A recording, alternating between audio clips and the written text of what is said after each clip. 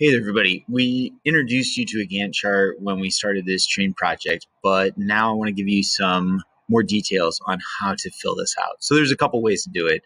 Very first thing you need to do is throw like each teammate's name on it. So let's say I have a team with Mr. Tonkel and Miss Hobble. We just throw our names up there, and then we go around and we just share, hey, what's your favorite color?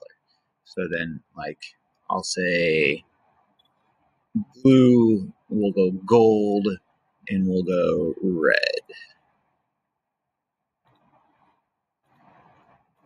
Okay, so now you can do this one of two ways. You can say, you can assign people by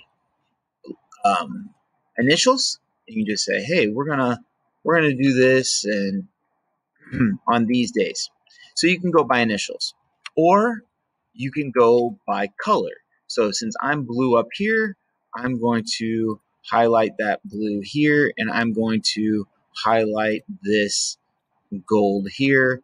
And so this identifies that I'm going to work on creating a folder, and Mr. Tonkel is going to work on the team norms. And then Miss Hobbled on Wednesday is going to start the train body.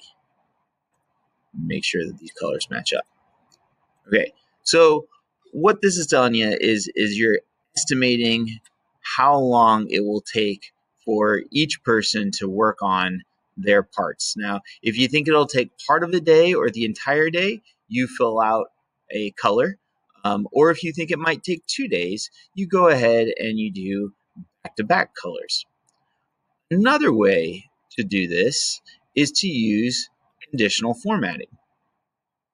So the way you can do that is you can say, all right, I'm gonna do initials here, and let's say KH is gonna work here and here. And while Mr. Tonkel is working on the team norms, I can easily get the hitch magnet done that day. And then you guys can kind of figure out, all right, the hitch peg, I'll do that, or the stack and the hitch peg, and I'll do this one. And maybe Mr. Tonkel is really good at on shape, and so we'll give him one of the harder parts.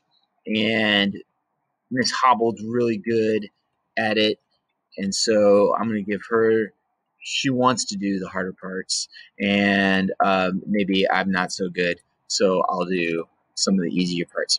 So then what you can do is you can highlight all of these, and you can go to Format, Conditional Format, and you can say that every time the text is exactly SP, then it's going to change it to blue.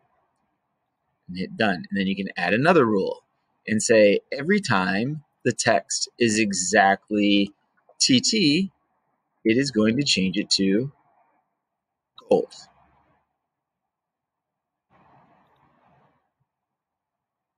And then add another rule and say every time the text is exactly KH, it is going to change it to red.